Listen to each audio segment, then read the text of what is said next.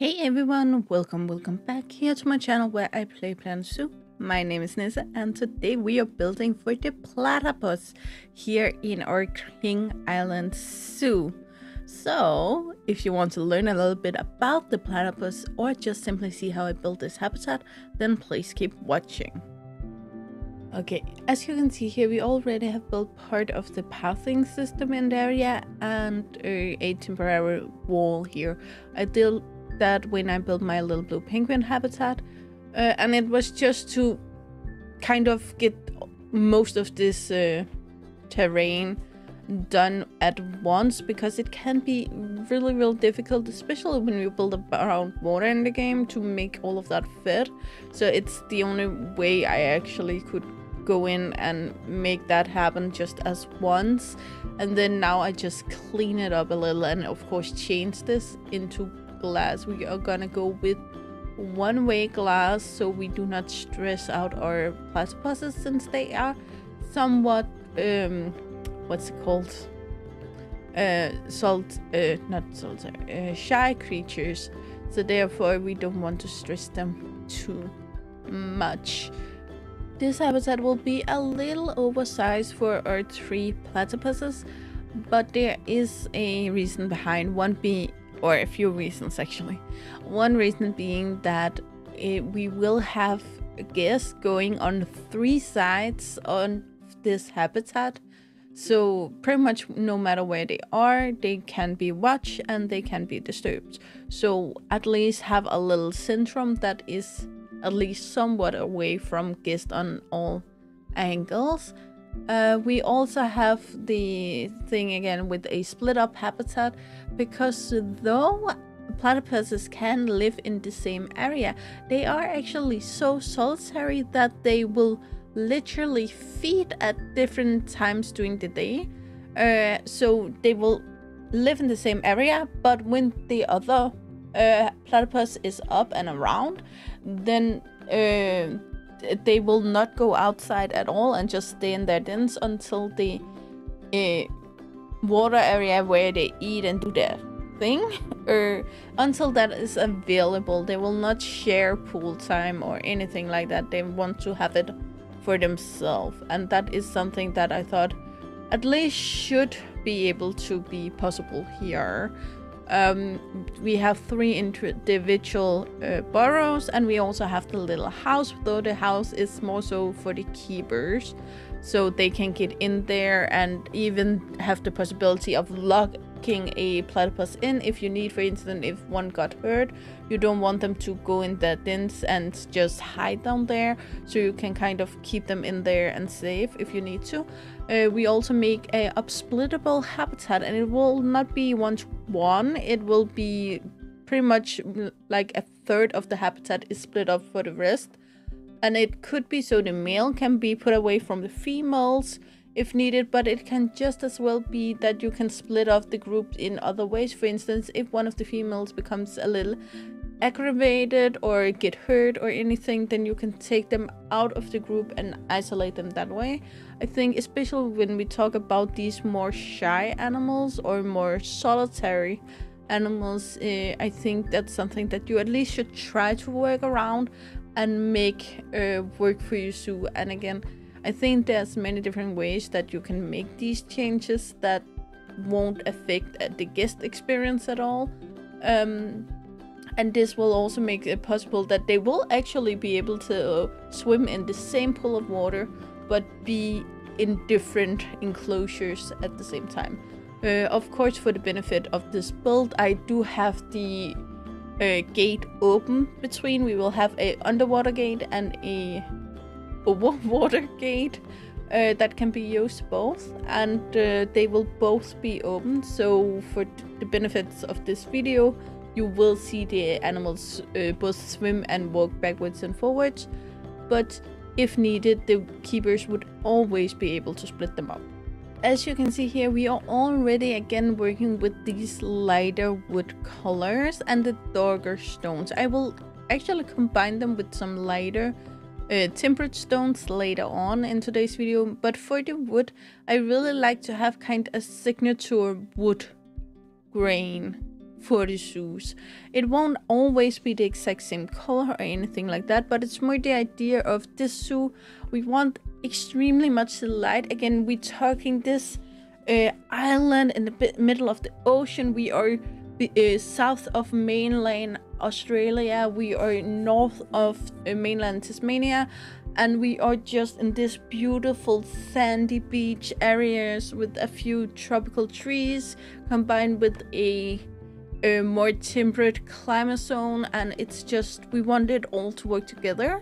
And therefore I thought really light wood would work perfect for this zoo. So I'm gonna stay with that through most of my builds for this zoo.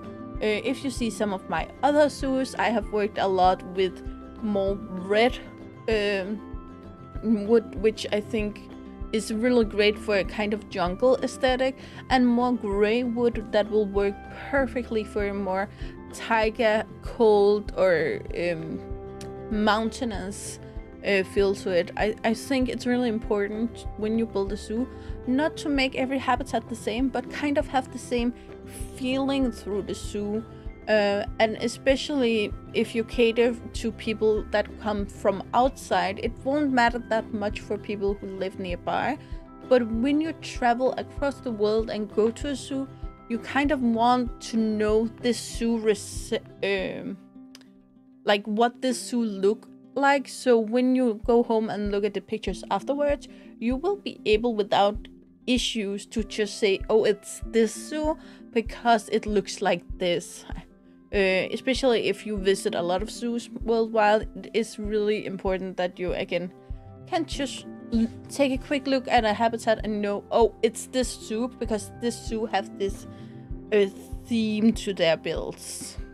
I personally like to focus on the wood for this task because it gives the feeling that it could be locally sourced that way.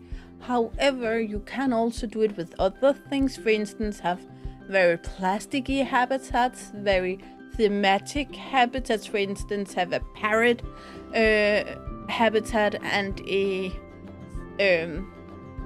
Viking habitat, and like really like theme park habitats, all of which I'm not a fan of personally, but it does really put your zoo in front and center compared to a lot of other things going on. This roof, however, was a pain in the buttocks because I love these roof builds, roof pieces. I think they're beautiful. I just have no idea what I'm doing with them. So I don't think I offend anyone with my build, but it's probably not how it's supposed to look. But they're a pain in the butt to build with, but in a fun way. So yeah, I worked a little around with them and I think I managed to get something good out of them, at least. I think it looks good, but yeah, you are allowed to have different opinions, of course. I decided rather early on when I started thinking about this zoo that I want most animals not necessarily to be local animals, but I want them to have some way of making sense of being here. I think that's the best way to put it. So either they would be local or they would be fairly easy to get here, either be not local but local adjacent, so they wouldn't have to be shipped across the world, or they would simply just have to be a size and have living conditions that would be easy to manage for a longer transport. For instance, if you have a animal like some kind of lizard that would easily die if the humidity is not correct, then you wouldn't want to ship that across the world. I do know that most zoos nowadays get their animals from other zoos and not from the wild. However, there is a tendency still today that a lot of zoos have a few animals from different parts of the world, but most of the animals will actually still be fairly local. For instance, I live in Denmark. We do not have a lot of Danish animals in Danish zoos, but then we have a lot of Norwegian, Swedish, British, North European animals that would be fairly local without being completely local. Then we combine that with having some African animals and some Asian animals, which would be rather easy to get by with local forms of transport, modern forms of transport. And then in later years, we have started to get more North and South American animals into more Danish zoos. But again, it is just more expensive to get animals when you have to ship them across the world. And once again, King Island is a very small island placed between Tasmania and mainland Australia, and therefore every animal would either have to be flown in or sailed in, pretty much no matter where they come from. I don't think it would shock anyone that platypuses is kind of their own thing. They have their own genus and their own family. There's no one else that close related to them. And just looking at them, it really makes sense since they do not look alike anyone. When we go out and look at the order, however, we are looking at the order of Monotremata, which is a order holding 7 species, and it is of course the platypus, and then we have the Echidna. I'm probably not pronouncing that right, but it's kind of this very small hedgehog with a really long, really thin snout. They are very cute creatures, small insectivores, I believe they are. There's also some extinct species in here, but that's pretty much the closest relation we have to the platypus. I could try to describe the platypus for you, but honestly there's 2 ways that could go. Either you already know how they look like and you don't need me to describe it, or you don't know what they look like and my explanation would simply just confuse you a hell of a lot. So probably if you don't know how these look it up, because they look very unique, and it's kind of something I believe all people should kind of have a chance to see. The platypus is of course a Australian animal. I think it's pretty much the Australian animals, kind of on the level with kangaroos when you think about Australia. They live in the regions of New South Wales, Queensland, South Australia, Tasmania and Victoria, and yes, that does include the Tasmanian island of King Island.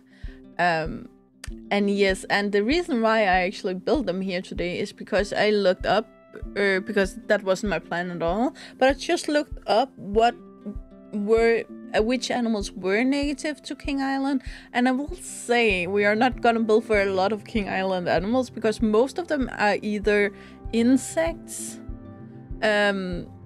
snakes. They have some beautiful snakes, spiders, and then we have a few bovine, sheep, pigs, and so on, primarily livestock. So yeah, we will not build for a lot of the King Island native animals, but we will probably build for quite a few Tasmanian and Australian ones. When we look at climate zones for them, we are looking at the temperate and the tropical. And for biomes, we look at lakes, freshwater, riparians, rivers, and wetlands. However, what I think is kind of funny here is that they also live in saltwater some places, because otherwise how would they get to these smaller islands? However, I haven't found that written anywhere. It's just my headcanon that I kind of is confused about. Anyway, with these volcanic rocks, this was not an issue when I built last, but suddenly some of the bigger volcanic rocks have gotten this weird color. It actually looks kind of cool some places, but the way I have used them, it looks really weird. So I'm just trying not to use them. You can see it on the on the other side here. I'm trying not to use them today, and then hope it either get fixed, or maybe it's my computer having an issue. Hopefully something will be figured out at some point.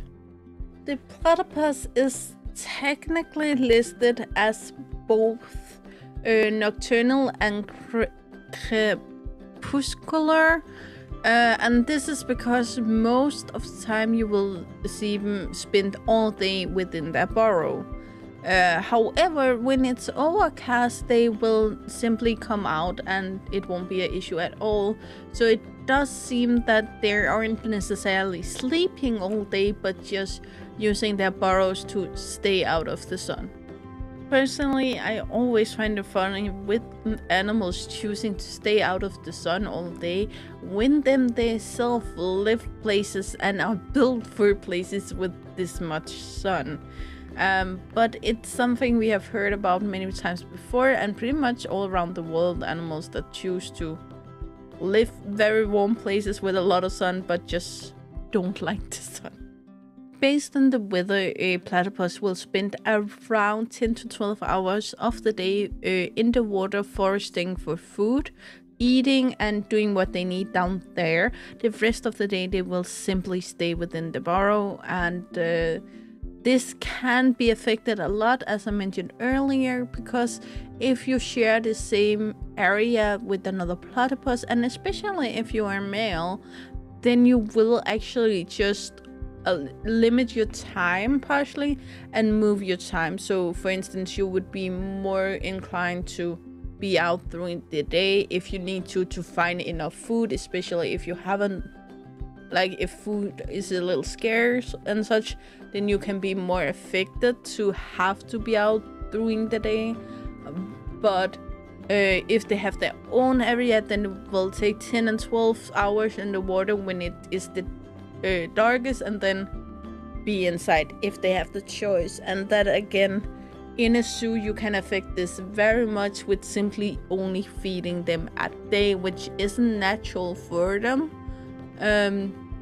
But it can work for them because they have this special kind of system that is based on whatever is needed for them to have of a system.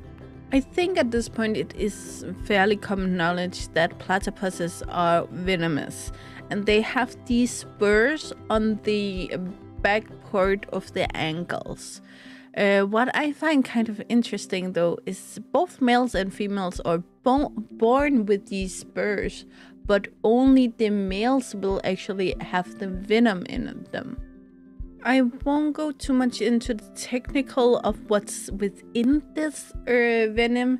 However, a big part of it is actually built as a part of the immune system for the platypus. But if you want to read more in detail what it is, or just in general more about the platypus, I will link the article I got my information from below, so there's a lot of good stuff if you want that.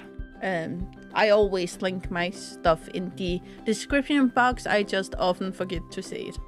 Since the platypus have this dog-like beak, one may think that they would eat things like duckweed and other aquatic plants, but they are actually carnivores, feeding mainly of annelid worms, freshwater shrimps, insect larvae, and freshwater yabbie duck. I'm not sure what that is, which they either will find in the riverbank or simply just snatch while swimming.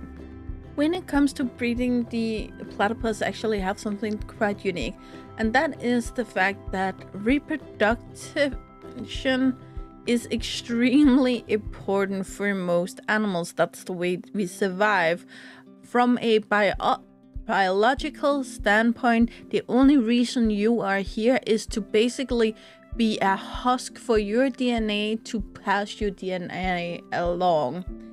Now, I say from a biological standpoint, I do believe we have other things to do here on the planet than getting kids, making kids. I myself don't have any, and it's fine. I don't tell people that they have to get any.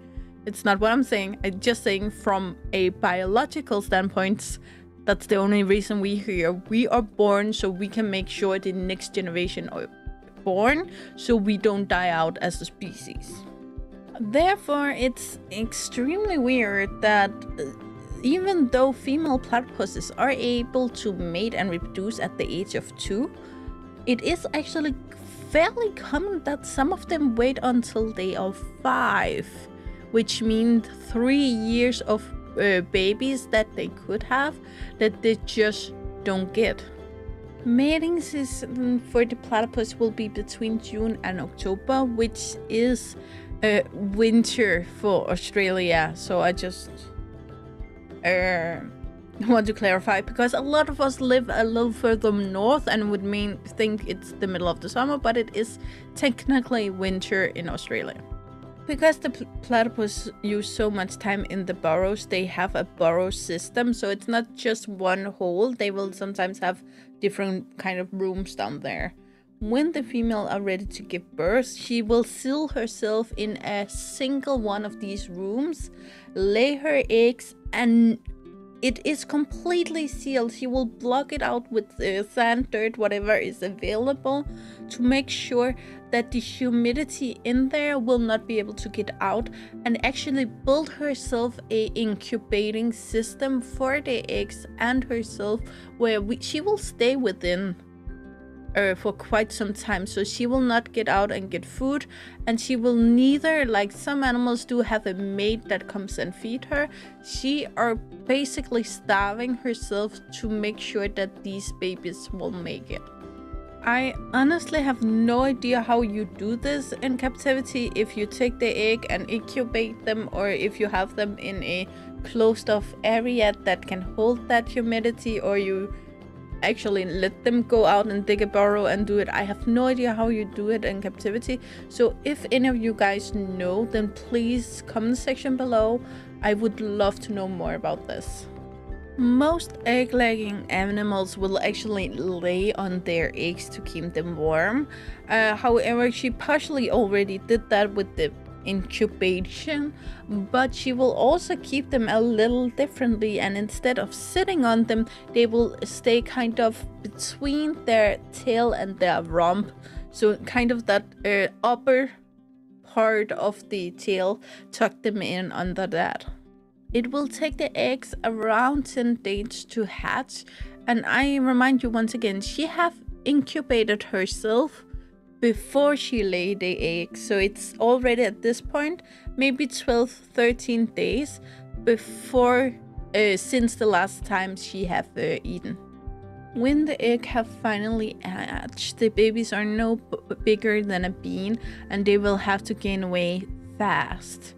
They will start to nurse for about 4 to 5 months, but will not leave the burrow, the babies that is, before they have gained around 80% of their total adult body weight, which would be around the 6 months age. Anyway, it seems like I ran out of time again, and I will just say I have multiple platypus habitat builds at this point, so if you want more information, you can either watch them too, or once again, I have information below if you want to read some, because they are fairly interesting animals. Anyway, guys, for now, enjoy the cinematics, and I will of course come back afterwards.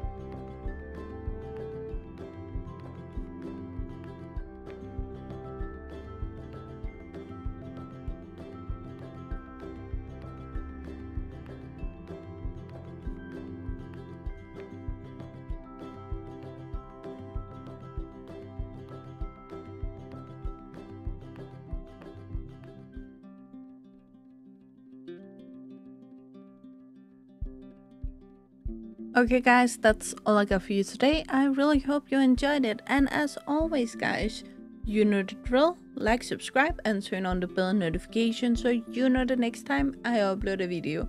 I really hope to see you again, either in the comments below or in the next video. Bye guys!